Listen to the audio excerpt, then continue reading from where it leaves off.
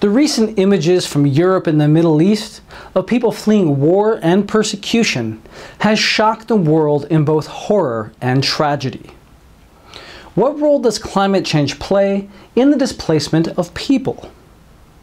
This December, countries from around the world will meet in Paris for the 2015 Paris Climate Conference.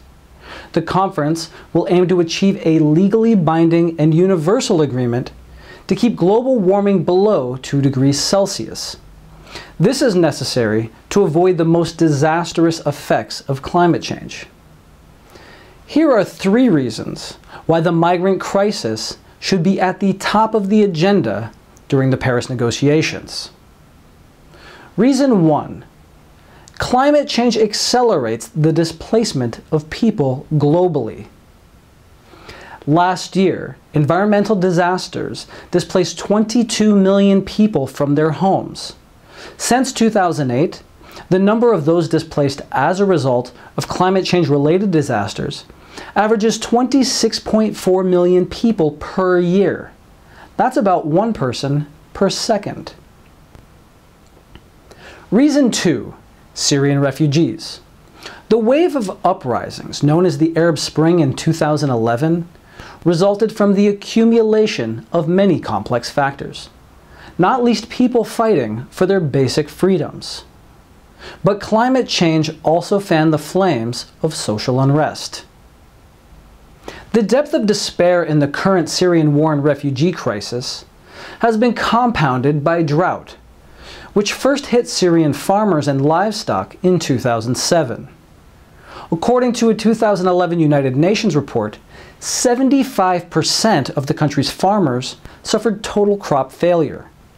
More than a year after the drought ended, the livestock population remained 50% below pre-drought levels. Successive crop failures have forced 1 million people to leave rural areas for cities, which had already received and hosted some 2 million Iraqi refugees. If current rates of global greenhouse gas emissions continue, yields of rain-fed crops in Syria may decline between 29 and 57% before the year 2050.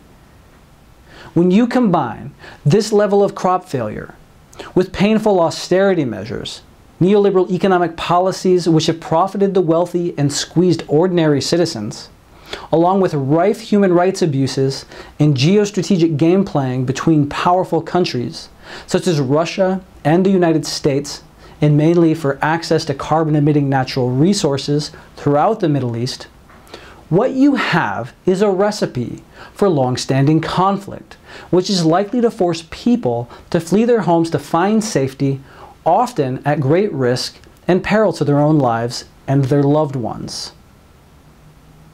Reason 3. Many states thought that the migrant crisis was an important discussion point for the upcoming Paris Climate Conference, but it was removed from the final agenda. Those living on the periphery of world development, such as small island states and Bangladeshi and Syrian farmers, are among the first to be experiencing the impacts of climate change. Rising sea levels, heat waves, floods, and droughts have forced whole populations into conflict and emigration. Those who have and will suffer the most acutely are also those who are least responsible for the crisis to date. Even though previous international agreements have required states to limit carbon emissions have increased, with the United States being among the top culprits. Many of the most vulnerable states wanted to talk about how the international community would coordinate humanitarian responses of emergency relief, replacement, and compensation for those displaced by climate change.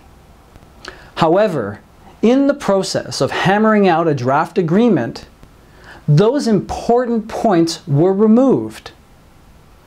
Wealthier countries, who are also the most high-polluting countries, likely wanted to remove any discussion points which might oblige them to clean up their historic and continuing mess by contributing financially or providing refuge to those displaced as a result of climate change.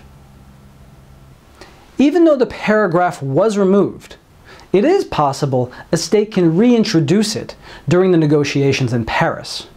And it is also possible that it can be reintroduced at a later stage.